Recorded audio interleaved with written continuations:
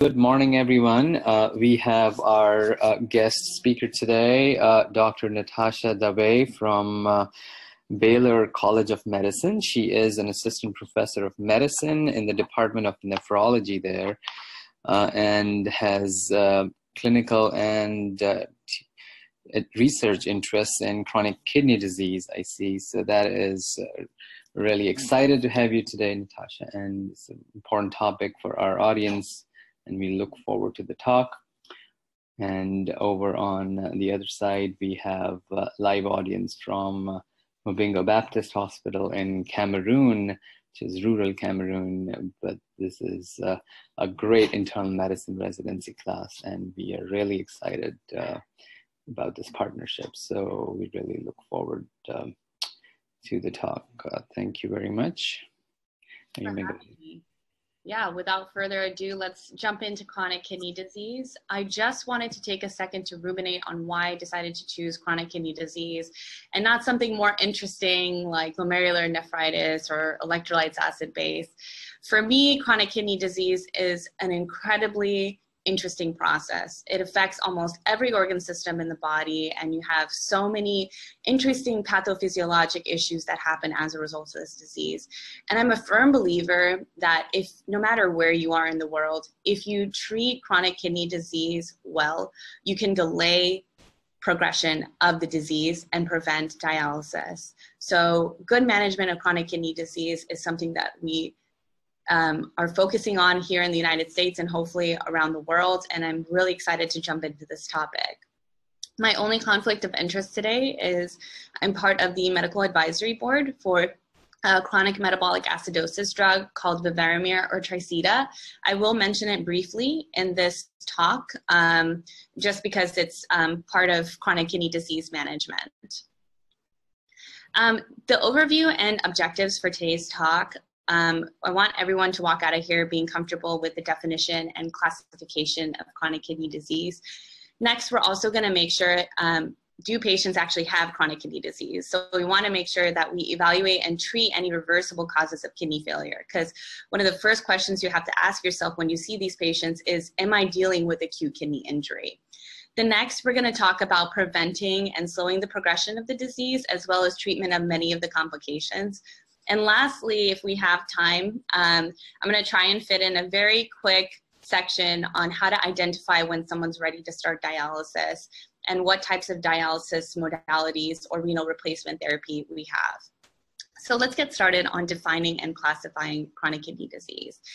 Chronic kidney disease, very simply, is abnormalities of kidney structure or function that's present for greater than 3 months.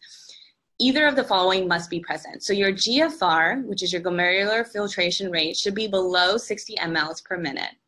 You have to have an albumin-creatinine ratio of greater than 30 milligrams per gram, and any marker of kidney damage. That means if you have a history of a kidney transplant and your GFR is completely normal, you have no albuminuria, you still have chronic kidney disease.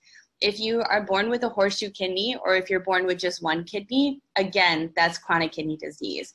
Any sort of tubular dysfunction that you develop, for example, RTA, renal tubular acidosis, that's kidney disease. And the last thing is if you have urine sediment, active urine sediment, so hematuria, white blood cell CAS, or any sort of CAS in your urine, that is kidney disease. When you Google kidney disease, you'll always see this very colorful classification. And I love this table. It's developed by this international group called KDIGO. Essentially, we have 5 stages of kidney disease, G1 through G5. We really start to diagnose kidney disease once you're below G3A in the absence of proteinuria. G3A is a GFR of 45 to 59. G3B is 30 to 44, G4 is 15 to 29, and G5, which is the last stage of kidney disease, is when your GFR is below 15%. And usually, typically before this stage is when we start dialysis planning. And then I'm going to point you to our A1 through A3 category. We now have staging criteria for proteinuria because we found that worsening proteinuria actually increases progression of kidney disease. We have A1, which is a normal to mild increase in proteinuria, A2, which is a proteinuria of 30 to 300 milligrams per gram, and A3, which is, and this is all albumin to creatinine ratio. A3 is an albumin to creatinine ratio of greater than 300 milligrams per gram. The colors are really here to just kind of explain what your risks are. You can see that green is low risk, yellow is moderate risk, orange is high risk, and red is very high risk. And I just want to point your attention to one thing here, which is the A3 category for G1 and G2. So even if you have normal kidney function, which is defined as a GFR greater than 60, if you have proteinuria, you are still at a very high risk. So proteinuria that's defined as an increase in an albumin creatinine ratio of greater than 300, you're still at a very high risk for kidney disease progression and complication development. So it's very important that you take in consideration both the GFR and the albumin creatinine ratio. Why am I talking about kidney disease? So kidney disease is a worldwide health crisis. It affects about 10% of the population. About 37 million American adults have this disease. With our population and advances in medical science, with everyone, with the age increasing, life expectancy increasing every year that we're alive, the risk of kidney disease increases as well, because as we know, kidney disease is a disease of the elderly in most cases. After the age of 40, we lose 1 ml per minute of GFR. So as you get into the 80th and 90th decade, it's very common for you to have GFRs below 60. Chronic kidney disease patients are at an increased risk for cardiovascular disease, end-stage renal disease, malignancy, infection, and mortality. The reason I made cardiovascular disease red is because patients are more likely to die from cardiovascular disease than to progress to ESRD.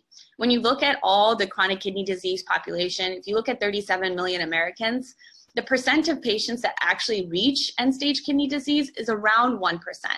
You're mostly going to have patients that unfortunately pass away or suffer consequences of cardiovascular disease before you even reach end stage. On the right-hand side of the page, I put a picture of an infographic, and this infographic just basically says kidney disease is the 9th leading cause of death. But this infographic is actually focusing on African Americans. And unfortunately, with this disease, we do see disparities. We have African Americans are 3 times more likely to be affected by this disease in comparison to Caucasians or Hispanics. So it's very important that you do take a good history on your patients and do screen them for kidney disease, especially for those that are at a higher risk. I'm going to take a second to just draw the message home about cardiovascular disease with these 2 graphs, and then we're done talking about cardiovascular disease for the rest of this presentation. The first graph here is the prevalence of common cardiovascular diseases in patients with and without CKD. The percentage of patients is here, and on the bottom it's cardiovascular disease. On the left-hand side, I just want you to pay attention to this left-hand column, which says any CV disease, including acute MI, CAD, having a stroke, having peripheral arterial disease. The yellow bar is patients that don't have CKD. And you can see here it's about 32%. In patients that do have CKD, your risk of CVD is about 65, so twofold. Next, we're going to look at heart failure in patients with and without CKD. The bottom axis here is starting with patients without CKD, going to any CKD. Next is stages 1 to 2 of CKD, 3 and 4 and 5. As you can see, as you progress through the stages, your percentile of patients that are affected by heart failure does improve. And you can just see that all heart failure in stages 4 and 5 of CKD are almost 41%, which is just huge. So as you progress through CKD, you're more likely to develop heart failure and suffer from cardiovascular disease. Now, what causes CKD? It doesn't really matter what causes it, whether it's diabetes, hypertension. the pathogenesis of CKD is really the same. It starts with a decreased number of nephrons. Then you have adaptive hyperfiltration, which increases glomerular permeability, leading to proteinuria, and later tubular interstitial fibrosis and secondary FSGS. You also have an increase in renin-aldosterone angiotensin system, or RAS. With RAS increase, it increases the single nephron GFR, which basically means that the nephron units that are working, the GFR is severely increased because you have RAS inhibition. And that in turn is a kind of a circle in and of itself, because when you increase GFR, this is adaptive hyperfiltration, then the RAS continues to increase. So it's a little vicious cycle. So essentially you have a vicious cycle of proteinuria, hypertension, and this all translates to decreased GFR, decreased urine output, and systemic complications. So what causes kidney disease? The number one cause of kidney disease worldwide is hands down diabetes and high blood pressure. And the best things that you can do to combat the progression of the disease happens to deal with glycemic control and managing blood pressure. Very common question that I get asked is what type of diabetes? More so common in diabetes type 2 than in comparison to diabetes type 1. Okay. And we're going to be talking about sort of some of the things that you can do for your patients that have chronic kidney disease a little bit later in the presentation. All right, so speaking of, actually, we're going to jump into it right now. We're actually going to jump into AKI versus CKD now. So let's talk about the reversible causes of renal failure. So the first question you got to ask yourself when a patient comes in is, am I dealing with acute kidney injury? You have to screen for hypovolemia in your patients, nausea, vomiting, are they on a lot of diuretics? Hypotension is very important. A lot of our patients have renal vascular disease, so they may have disease affecting the arterial supply to the kidneys. So our blood pressure target in these patients could actually need to be a little bit higher. So when you start them on medications and their blood pressure may be appearingly normal, they're in the 110s to 120s, this could actually be a little bit lower for our patient population. Next is very, very common infections, big cause of AKI. You also want to look at nephrotoxic agents. So one thing I do want to mention is that in a physiologic kidney, RAS inhibitors are great. But when the kidney is undergoing hypovolemia or hypotension, there's intraglomerular feedback that helps preserve the blood flow in the glomerulus. When you're on RAS inhibitors and when you're on NSAIDs, those two medications affect the afferent and the efferent arteriole in the glomerulus. So when you're in a hypovolemic state and your glomerulus is trying to, dilate the afferent and constrict the efferent, it's not able to do so because you're on these medications.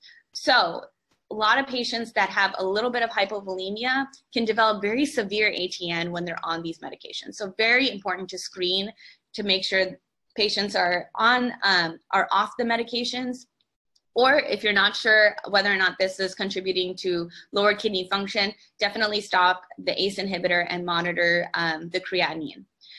Furthermore, you also want to make sure that you look for common things. Antibiotics, one of the most famous USMLE questions is about aminoglycosides and AKI. Make sure they're not on aminoglycosides. One thing I do want to also mention is Bactrim is a medication where the medication actually interferes with the creatinine assay and also can increase the secretion of creatinine.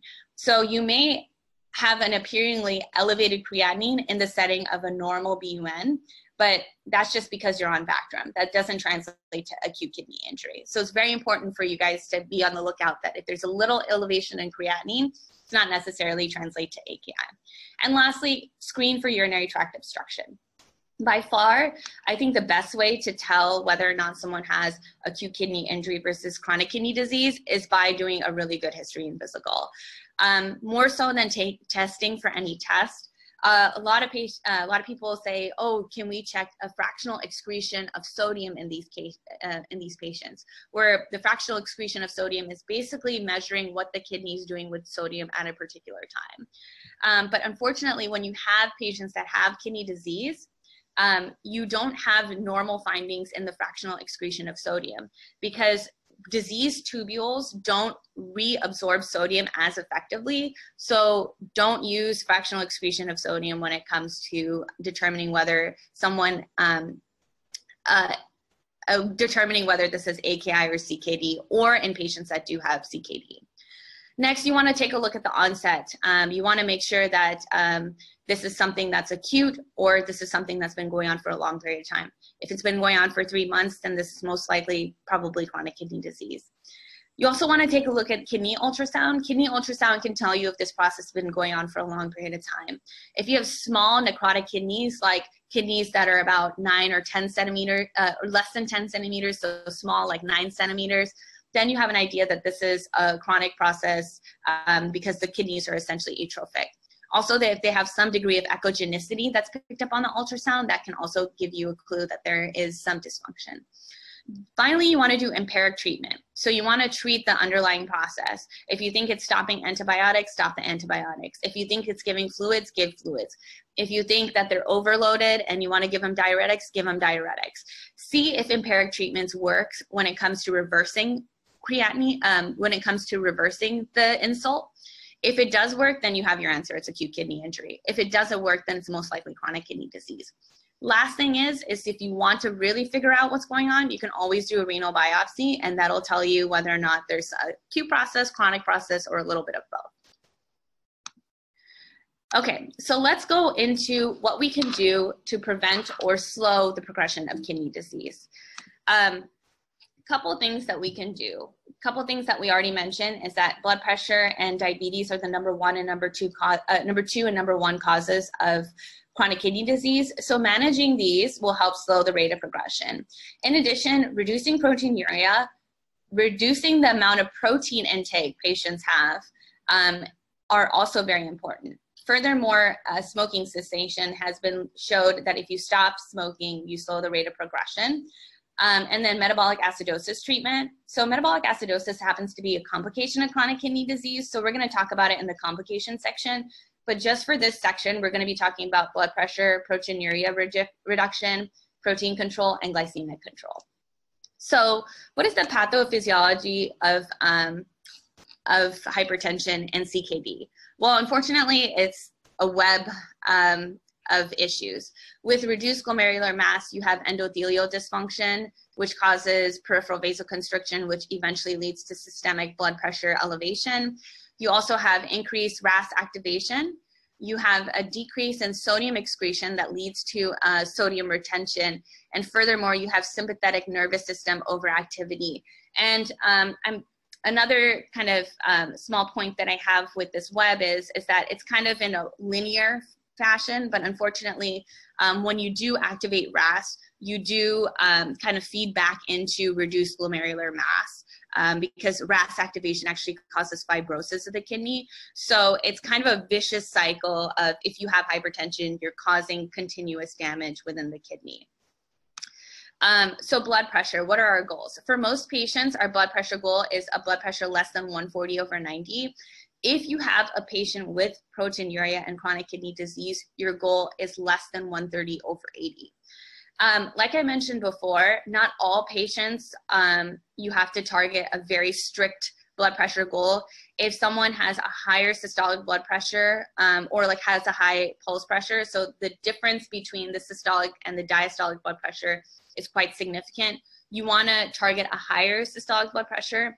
Also, you want to consider special populations. Patients that have polycystic kidney disease, your blood pressure goal is lower. It's 120/80, below 120/80. And then our patients that have renal vascular disease, again, our blood pressure goal is a little bit higher. You also want to promote low salt intake. Just because patients are on blood pressure medication or diuretics or RAS inhibition, if they're intaking 5 to 6 grams of salt per day, the medications are not going to work. Low salt intake really helps because it reduces fluid retention and it augments the effects of diuretics and RAS inhibition. Finally, about 1/3 of our patients have resistant hypertension, Resistant hypertension is basically patients that are on 4 or more blood pressure medications or are on 3 blood pressure medication and have some evidence of end organ damage.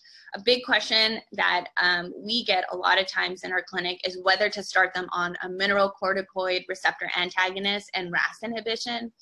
I say that you can start spironolactone and lisinopril, but just be very, very cautious for hyperkalemia and reduction in GFR. If you do notice hyperkalemia, try and do a low potassium diet or dial back on either one of the medications. Lastly, we're going to talk one thing that chronic kidney disease patients lose is the normal nocturnal dipping of blood pressure. Patients that have a normal nocturnal dipping of blood pressure essentially have better outcomes overall, cardiovascular disease outcomes. We recommend that you dose at least 1 antihypertensive before bedtime to help enhance that nocturnal dipping of blood pressure to improve outcomes. Lastly, if they, you also have to address the volume status. If someone has 30 liters of water on them, their blood pressure is going to be high.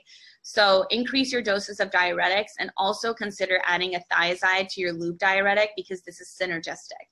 And also recommend your patients weigh themselves every day at the same time with the same amount of clothes and have an idea of variation for bowel movements or what they ate or drank the day before. Proteinuria reduction. So as I mentioned before, if you have higher proteinuria, you're more likely to have a rapid decline in your GFR. We want to target a lower blood pressure. By far, the first line agent for proteinuria reduction is RAS inhibitors, so ACE and ARBs. Non-dihydropyridine calcium channel blockers, so like verapamil, that actually has some proteinuric effects. So if you can't start someone on a RAS inhibition due to hyperkalemia, then definitely reach for calcium channel blockers. After calcium channel blockers, you can reach for a mineralocorticoid receptor antagonist. They also have some proteinuric effect and a slight diuretic effect that can help your patients. We do actually have a proteinuria goal. It's not always achievable depending on the process that you're dealing with, but our goal for patients that are non-diabetic and have proteinuria with kidney disease is to reduce their proteinuria for less than 1 gram per day. If you can't reduce it to less than 1.1 gram per day, we want to titrate RAS inhibitors or calcium channel blockers so we have a reduction of 50 to 60% from the baseline proteinuria, and the total proteinuria per day is less than 3.5 grams. So we want to make them non-nephrotic and reduce their proteinuria by 50 to 60%. Recommendations for us, so we typically recommend doing an initial 24-hour check for urine protein excretion, but even in the most controlled circumstances, this is very tough to do. After the initial 24-hour protein excretion check, you can then check a spot protein to creatinine ratio or albumin to creatinine ratio to follow it. It's definitely really hard to do a 24-hour urine collection of protein. If you are going to do it, do a 24-hour collection of creatinine as well, so you can see whether or not someone under or over collected or collected the perfect amount of urine in 24 hours. And lastly, low salt diet is very important. Nutrition in chronic kidney disease is everything. If you have protein energy wasting, as this red diagram shows, you are more susceptible for infection, cardiovascular disease, frailty, and depression, and a whole slew of causes. A whole slew of issues in chronic kidney disease cause protein energy wasting, such as uremic toxins, comorbid conditions, and metabolic derangements. Essentially, if you want your patients to be thoroughly counseled, we recommend referral to a dietitian. Dietitians will basically break down the renal diet, which is making sure they have adequate caloric intake. Reducing the protein intake is very, very important. So they need to be on 0.6 to 0.8 kilograms per day. They need to be on a low salt, low potassium, low phosphorus, magnesium restricted diet. And fluid intake is a big question that our patients ask. Essentially, it's very tough. You want your patients to stay hydrated, but you don't want them to drink so much that they have lower extremity edema. So again, recommending that they watch their weights and taking into account what their other comorbid conditions are when you give them a fluid intake estimate. We're going to talk about glycemic control. So diabetes, #1 cause of kidney disease. If you control your sugars when you have chronic kidney disease, you reduce the occurrence and progression of nephropathy. Our hemoglobin A1C goal is essentially not too low or not too high. If it is too low or too high, we've shown that patients are at risk for increased mortality. So our target hemoglobin A1C is around 7%. You also want to consider that hemoglobin A1C may be inaccurate in some chronic kidney disease patients. You may have acidosis that could interfere with it, or anemia. So consider alternatives if someone has a seemingly normal hemoglobin A1C but is hyperglycemic, such as fructosamine or glycosylated albumin. Lastly, you want to target a higher hemoglobin A1C if patients have shorter life expectancy, have a higher risk of hypoglycemia or hypoglycemia unawareness. And with our landmark trial that recently came out, we want to treat with SGLT2s. Recently, a trial called Credence came out where they essentially studied canogliflozin, which is an SGLT2 inhibitor, in patients with kidney disease, and they wanted to see whether or not it slowed kidney disease and whether it impacted cardiovascular events. And we found that this was a pretty positive study, a very exciting study in the nephrology community, but it definitely slows diabetic kidney disease progression and lowers cardiovascular events. So please consider SGLT2 inhibitors if they are available to you. Let's talk about the treatment of complications. In order for us to talk about the treatment of complications, we basically just have to look at what the kidney function, what normal kidney function does, and then go into what the dysfunction that occurs that happens with kidney disease. So normal functions of kidney disease include sodium balance. If you have CKD, then you have sodium retention and volume overload. And we sort of talked about that in the earlier section of managing blood pressure and volume status. Next, kidneys, the kidney function includes potassium excretion. If you don't have normal functioning kidneys, you're going to develop hyperkalemia. It also helps with acid excretion. Again, if you don't have normal functioning kidneys, you're going to develop acidosis. Kidney functions also impact calcium and phosphorus balance. With dysfunction of these, you develop mineral bone disorders. And finally, it promotes erythropoiesis. And if you have abnormalities in kidney disease, you are going to develop anemia. So we're going to talk about all of these in a little bit of detail. Because we've already talked about volume overload and hypertension, we're just going to kind of touch on each topic very, very briefly. And another topic that I forgot to mention in the above diagram, two topics, is CKD also causes dyslipidemia and sexual dysfunction. So it's very important to keep an eye out for those and manage them if they do pop up. So mechanisms of hyperkalemia and chronic kidney disease, there's a whole slew of reasons why you can develop hyperkalemia. You can develop hyperkalemia if you have acute kidney injury. You can develop hyperkalemia in the setting of diabetes or cardiovascular disease. But here in the top right-hand corner of this diagram, the major causes of hyperkalemia in CKD is metabolic acidosis, which causes potassium shift into the extracellular space, kidney transplantation, and dietary modification, so increased dietary intake of potassium. So that means, what does that mean for our patients? We need to limit the dietary intake of potassium. And we also want to avoid salt substitutes. So a lot of patients know that they should be on a low salt diet, so they'll reach for a salt substitute. And unfortunately, the salt substitutes are basically replacing sodium for potassium. So you want to screen your patients to see whether or not they're using the salt substitute and how much, and take a look at the back of the salt substitute to make sure that they're not ingesting too much. You also want to stop NSAIDs, COX-2 inhibitors, and case-sparing diuretics. Because blood pressure and proteinuria is so important for our patient population, consider reducing the beta blocker and RAS inhibition if patients do have hyperkalemia. If you really want them to be on an ACE inhibitor because of the fact that they have proteinuria but they are hyperkalemic, consider adding a loop or thiazide diuretic. Finally, if you exhaust all of those options, there are oral therapy for hyperkalemia. We have sodium polystyrene sulfate and two new drugs that just came out on the market, patiromer and ZS9. These are basically potassium binding agents where you take it once a day and it binds the potassium in your stool. There are pros and cons for each. You really just have to take a look at your patient and determine which is the right one for them. There is a beautiful review article that was written in 2019 that goes over the pros and cons for each of these medications. So if you are considering a potassium binding agent, I recommend that you look into that review article. Next, metabolic acidosis. So with metabolic acidosis, you have many long-term consequences that occur. So when you start with renal impairment on this circular diagram here, you decrease acid secretion by the kidneys in CKD patients.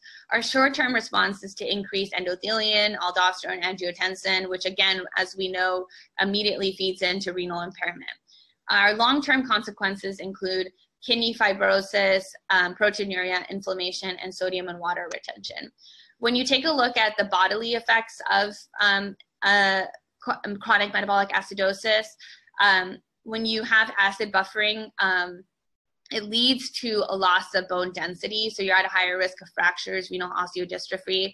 You have increased protein catabolism, so as we mentioned before, muscle wasting, and reduced renal acid secretion leads to reduced kidney function. So what is chronic metabolic acidosis? The definition is when the serum bicarbonate is less than 22. You want to start replacement with bicarbonate with at a dose of 1 milliequivalent per kg per day. On the right-hand side, this is the different forms of base that are available for the treatment of chronic metabolic acidosis. We can recommend restriction of proteins, increasing your diet in fruits and vegetables. We also have both sodium bicarbonate tablets, enteric-coated bicarbonate, Scholl solution, which is citric acid. There are some at-home remedies for chronic metabolic acidosis. Baking soda happens to be one of them.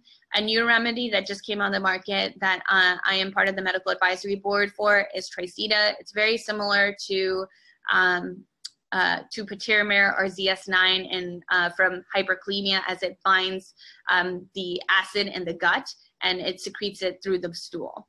But depending on how much bicarbonate your patient needs, I recommend looking at all of these different options. If someone needs a little bit of bicarbonate replacement therapy, reach for the sodium bicarbonate tablets, because 1 tablet of bicarbonate is equal to 8 milliequivalents. So if they only need a little, you can just give them a little bit of sodium bicarbonate.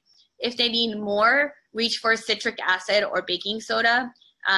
Citric acid has 1 milliequivalent per 1 ml, and baking soda, 1 teaspoon, is equal to, I think, quite a significant number. I forget right now, but I think it's like around 24 milliequivalents.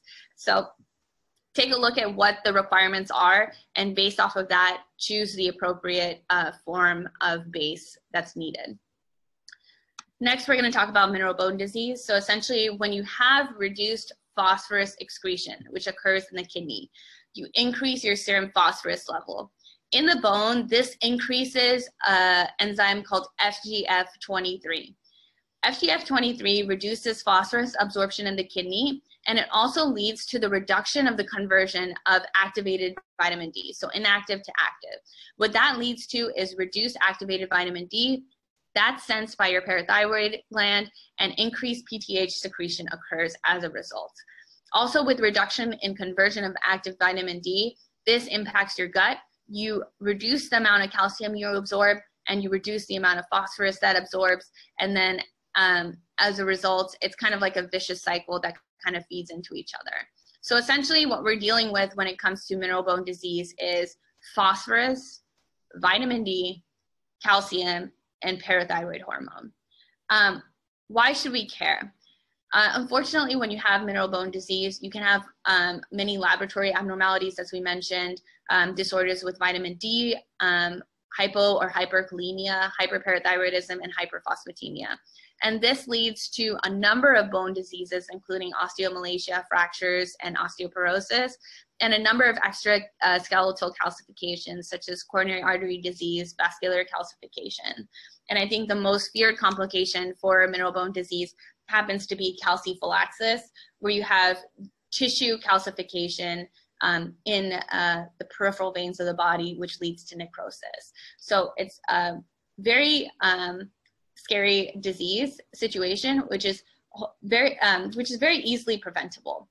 And when you look at prevention, it just comes down to phosphorus, calcium, vitamin D, and PTH management. Our goal phosphorus for these patients is between 3.5 to 5.5, and we want to recommend that they stay on a low phosphorus diet. We want to keep the calcium not too high, no hypocalcemia, and no hypercalcemia, and not too low, no hypocalcemia. We want to keep it within normal limits. And also very important, please correct the calcium for albumin. If you don't correct it, oftentimes it may seem a little bit lower than it actually is. Next, you want to correct vitamin D deficiency, and you want to avoid hypo or hyperparathyroidism. I always start with PTH. So if your PTH is elevated in chronic kidney disease, which is defined when your PTH is above 150, first thing you do is look at your phosphorus. If your phosphorus is high, you have to stop there and you have to treat it before you treat hypocalcemia and vitamin D deficiency. The issue is that if you start calcium replacement and vitamin D replacement in the setting of hyperphosphatemia, you can actually cause calciphylaxis or vascular disease. So it's very important. First, get the phosphorus under control. You want to use phosphorus binders. Please avoid aluminum binders, as you can cause aluminum toxicity. But if your phos is above, 10, 11, 12, incredibly high, you can use aluminum-based binders to initially bring it down and then switch to another phos binder. Once your hyperphosphatemia is under control, look at whether or not you have hypocalcemia. If you have hypocalcemia, give the calcium supplementation. Next, you also want to look at vitamin D deficiency. If they have vitamin D deficiency, treat it, and this can help your parathyroid hormone come down. Now, if you did all of this stuff and they still have worsening hyperparathyroidism, use calcitriol or any vitamin D analog, and you can also reach for calcium mimetics like cinacalcet, which essentially shut down the parathyroid. You can use them individually, you can use them both together, but if the patient is still hyperthyroid or have complications as a result of this, you want to go for a parathyroidectomy. The last thing I want to say is I don't know where else in the world they have bone biopsies, but here in the United States, bone mineral density scans are not very reliable in CKD in CKD patients. So if you have a high suspicion that someone may have osteoporosis, you want to get a bone biopsy to take a look. Next, we're going to talk about anemia and CKD. Why should we care about anemia? Well, over 75% of patients with CKD stage 5 will have anemia. Normally, anemia will present as normal cytic, normal chromic. In men, it's defined when the hemoglobin is less than 13. Women, it's less than 12. When we have anemia, we've noticed that our patients with CKD have increased morbidity and mortality. And anemia is an independent predictor of death in stable CAD patients with CKD, and it can also promote the progression of CKD. On the right here, I have this sort of vicious cycle. I know this is like a theme in this presentation, but really CKD is a vicious cycle that really, the complications really feed into itself. With anemia here, as you can see, if you have kidney disease down in the bottom right, this leads to peritubular death and dysregulation of EPO production and release, leading to anemia. If you have LVH, this translates to hypoxia, vasodilation, volume overload, tachycardia, increased cardiac output, and this in turn causes CHF. CHF can feed into anemia by itself. CHF can also feed into the renin-angiotensin-aldosterone system, which again leads to more LVH and leads to more CKD. So pretty vicious cycle when it comes to anemia. Pathophysiology of anemia-wise, we have increased hepcidin production from the liver that can be promoted by inflammation. This inhibits duodenal reabsorption of iron in the gut, and also impairs macrophage recycling of iron. Hepcidin essentially leads to reduced renal clearance, which reduces EPO production, and that's another way that it can cause anemia. So essentially, hepcidin both impacts the absorption of iron from the gut and also reduces renal clearance, reducing EPO production in the kidney. Treatment. So basically address correctable causes. If they have vitamin B12 deficiency or any sort of other anemia related issue, please treat that and investigate for that. If they have iron deficiency, we define iron deficiency if the ferritin is less than 500 or if the iron sat is less than 30. Trial oral iron for about 1 to 3 months. A big question we always receive is whether or not to do oral or IV. I say it really depends. If someone has severe anemia and is in a pro-inflammatory state, and I don't think any oral iron is really going to touch their anemia, then I'm going to reach for IV iron. Or if someone was started on a trial of oral iron and they didn't respond correctly, then go to IV. You also want to look at the availability and patient compliance, because patients need to go back and forth to an infusion center to receive all their infusions, and cost. Also, I would avoid IV iron in the setting of active systemic infections, as this can make it worse. When it comes to EPO, we usually start recombinant EPO when the hemoglobin is less than 10. Our goal hemoglobin for our patients is equal to about 11.5. We found that when we place patients on EPO, they have a reduced need for blood transfusions, improved survival. So EPO, giving EPO to these patients can really impact their quality of life as well. We also want to be very cautious about giving EPO in the setting of stroke, malignancy, and uncontrolled hypertension, as EPO can make these things worse. Finally, if one of your patients that have CKD have very severe anemia where they need a blood transfusion, try and do whatever you can before that to address any sort of iron deficiency or giving them any EPO. If you do have to give them a transfusion, make sure you try and minimize it and fully explain the risks of blood transfusions to the patient.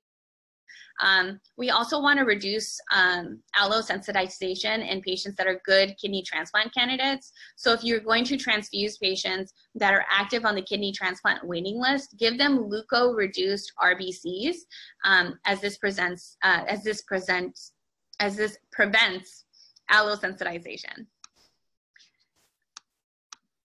Next, very quickly, dyslipidemia is pretty straightforward. KDIGO recommends that if you have patients that are over the age of 50, irrespective of where they are in CKD, they need a statin. If they're below the age of 50, check if they have CAD, MI, diabetes, and stroke. Also, lifestyle modifications are incredibly important. Lastly, sexual dysfunction. Over here on the right-hand side, you can see this this diagram of chronic kidney disease, which essentially causes male sexual dysfunction. What you want to do is definitely screen patients to see if they have any dysfunction and treat it. You can treat it with hormone replacement therapy, correction of anemia, treatment of underlying depression. A huge population of patients with CKD and ESRD have depression. So often treating underlying depression does help with sexual dysfunction and changes in lifestyle. Do I have enough time to go into identification and preparation of patients? And do realize it's 9:45. Hold on. Encore, is that okay? It's just a very short section. It'll take like another 3 minutes, I promise. Yeah, I think that's fine. That's fine. Okay. So very quickly, when do your patients need renal replacement therapy? It really comes down to if you're not able to manage the complications of kidney disease. So if you have refractory metabolic derangements like hyperkalemia and acidosis, if you can't manage the fluid, or if they keep coming in with with incredibly high blood pressure or flash pulmonary edema. One indication to start immediately is uremic pericarditis and pleuritis. Another indication is uremic encephalopathy and neuropathy. Furthermore, bleeding diathesis is very important.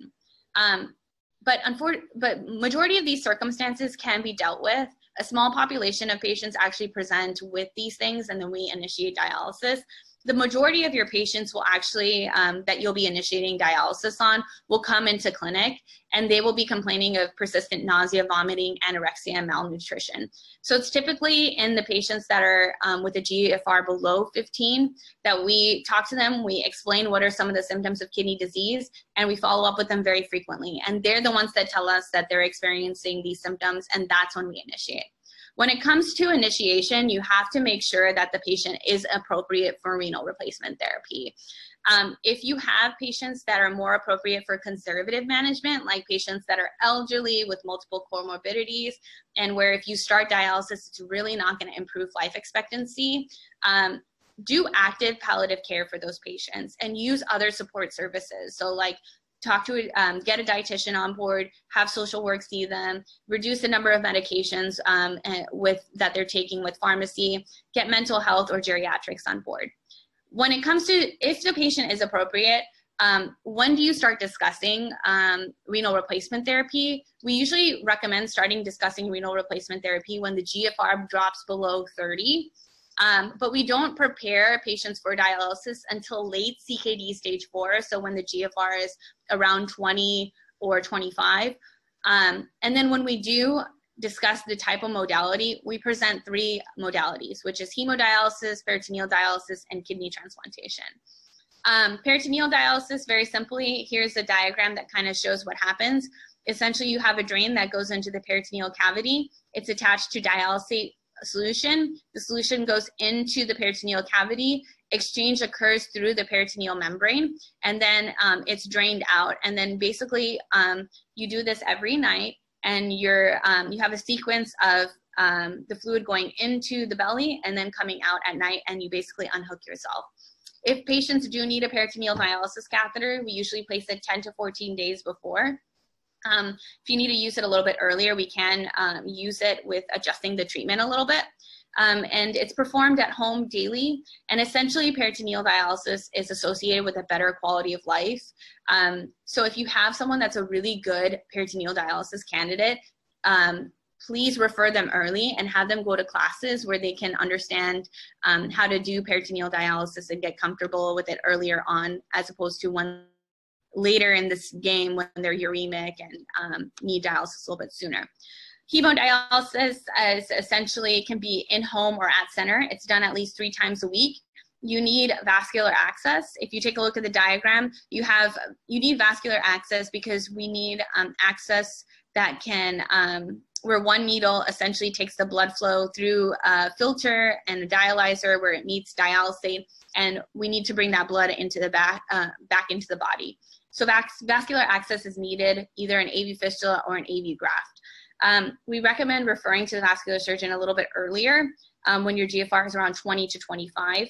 And very important, if someone has chronic kidney disease and the GFR is below 30, preserve the non-dominant hand to the best of your ability. So if I'm right-handed, I'm not going to use my left hand for blood pressure checks, no IV, no PICC lines, no blood draws if possible. Preserve this arm to the best of your ability for vascular access.